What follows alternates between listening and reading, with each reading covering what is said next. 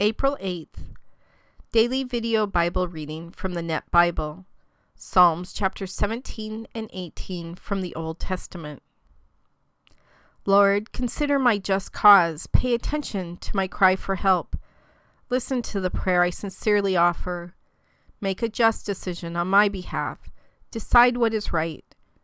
You have scrutinized my inner motives. You have examined me during the night.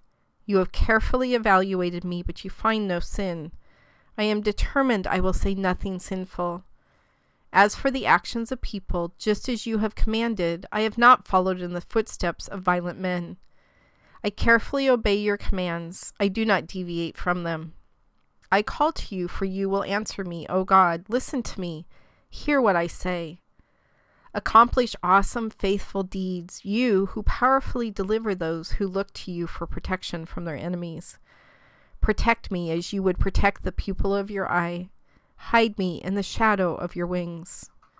Protect me from the wicked men who attack me, my enemies who crowd around me for the kill. They are callous, they speak arrogantly. They attack me, now they surround me. They intend to throw me to the ground. He is like a lion that wants to tear its prey to bits, like a young lion crouching in hidden places.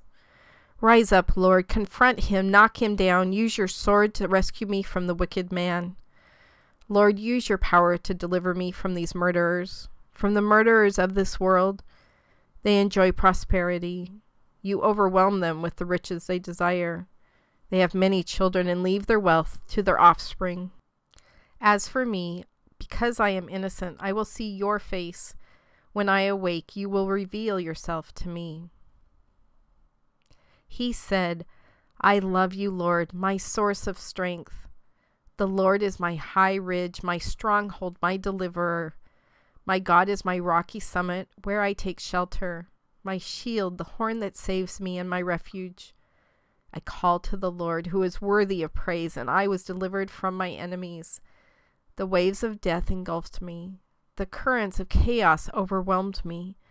The ropes of Sheol tightened around me. The snares of death trapped me.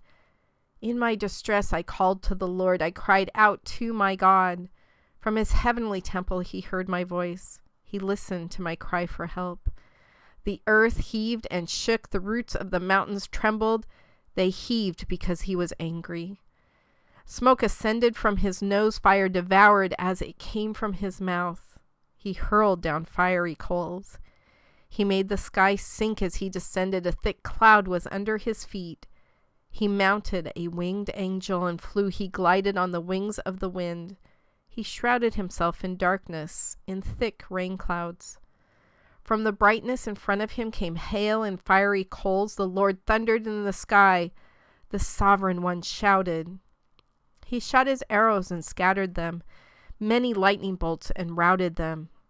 The depths of the sea were exposed. The inner regions of the world were uncovered by your battle cry, Lord, by the powerful breath from your nose. He reached down from above and took hold of me. He pulled me from the surging water. He rescued me from my strong enemy, from those who hate me, for they were too strong for me. They confronted me in my days of calamity, but the Lord helped me. He brought me out into a wide open place. He delivered me because he was pleased with me. The Lord repaid me for my godly deeds. He rewarded my blameless behavior. For I have obeyed the Lord's commands. I have not rebelled against my God. For I am aware of all his regulations, and I do not reject his rules. I was innocent before him and kept myself from sinning. The Lord rewarded me for my godly deeds. He took notice of my blameless behavior. You prove to be loyal to one who is faithful. You prove to be trustworthy to one who is innocent. You prove to be reliable to one who is blameless, but you prove to be deceptive to one who is perverse. For you deliver oppressed people, but you bring down those who have a proud look. Indeed, you are my lamp, Lord. My God illuminates the darkness around me. Indeed, with your help, I can charge against an army. By my God's power, I can jump over a wall. The one true God acts in a faithful manner. The Lord's promise is reliable. He is a shield to all who take shelter in him. Indeed, who is God besides the Lord? Who is a protector besides our God? The one true God gives me strength. He removes the obstacles in my way. He gives me the agility of a deer. He enables me to negotiate the rugged terrain. He trains my hands for battle. My arms can bend even the strongest bow. You give me your protective shield. Your right hand supports me. Your willingness to help enables me to prevail. You widen my path. My feet do not slip. I chase my enemies and catch them. I do not turn back until I wipe them out. I beat them to death. They fall at my feet. You give me strength for battle. You make my foes kneel before me. You make my enemies retreat. I destroy those who hate me. They cry out, but there is no one to help them. They cry out to the Lord, but he does not answer them. I grind them as fine windblown dust. I beat them underfoot like clay in the streets. You rescue me from a hostile army. You make me a leader of nations. People over whom I had no authority are now my subjects. When they hear of my exploits, they submit to me. Foreigners are powerless before me. Foreigners lose their courage. They shake with fear as they leave their strongholds. My Lord is alive. My protector is praiseworthy. The God who delivers me is exalted as king. The one true God completely vindicates me. He makes nations submit to me. He delivers me from my enemies. You snatch me away from those who attack me. You rescue me from violent men. So I will give you thanks before the nations, O Lord. I will sing praises to you.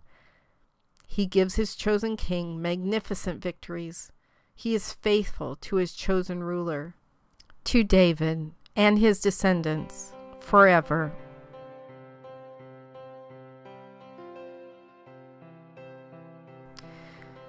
We're going to hear this almost the exact same words when we get to 2 Samuel 22, when David is saying these words.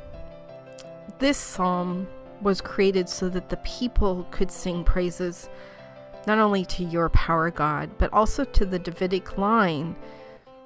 We have to remember that at that time they were praying for the Davidic line to be loyal to you, to be faithful to you, to do your will, so that the one that was coming to save them through the Davidic line would rightfully take his place as their Lord, as their king.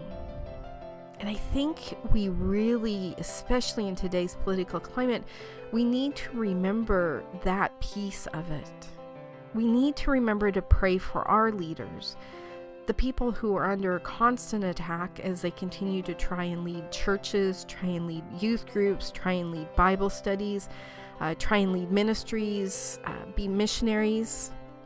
Sometimes we forget to include all of those people in our prayers. Sometimes I'm totally guilty. Gosh, they're a pastor. They've got it going on. They've got it all figured out. But we need to pray for them. We need to pray that they will continue to do your will, that they'll be faithful to you, God. Just like the people back then were praying for the future generations from David would be faithful to your will as well. God, today I do ask for prayers for everyone who is your child, who is leading other people. And that's pretty much all of us, because all of us are responsible for discipling other people. Others have ministries, missions, pastors, elders. There's so many things that you've called us to do. And God, I just pray for that leadership to happen right now.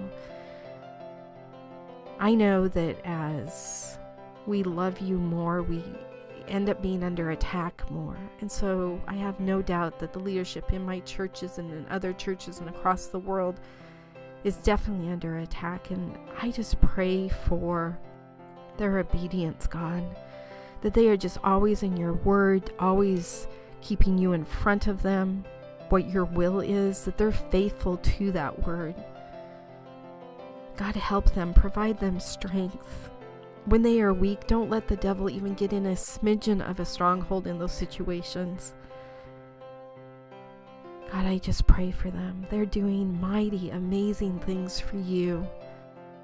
Please allow them to continue to be servants of yours, to do your mighty work and to not be sidetracked left or right by this world and the sins therein. God, you are so powerful. Thank you. In your Son's name I pray. Amen.